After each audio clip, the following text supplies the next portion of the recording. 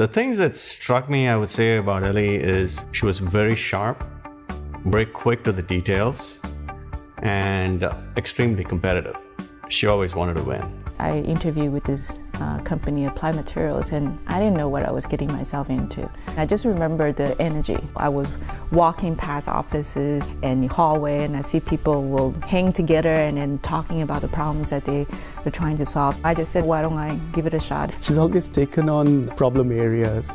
If a customer had an issue or needed boots on the ground, she would be the first person there.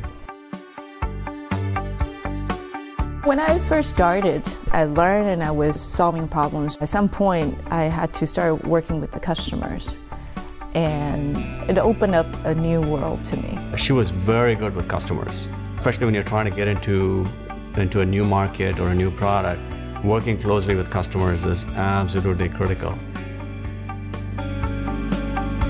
Solving customer problems to make sure that they continue to develop new products and they're able to continue to deliver on their milestones is what seems to drive her. Talking to the customers, not only you need to know your technology, you need to have the knowledge to explain to them, and you have to convince them to want to try your product, want to help you, want to test your product. To win the overall business, it goes above and beyond just the technology portion. The nomination of Ellie to Fellow is really a testament to the fact that she has covered the entire breadth of all of our materials engineering perspectives in this company.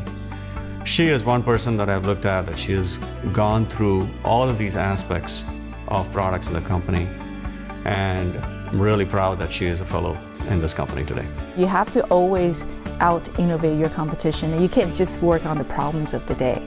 You have to think about future requirements. It's very fun to work at Applied because it's not just the technical aspect that you get to learn, but so many other things that is required for us to win markets.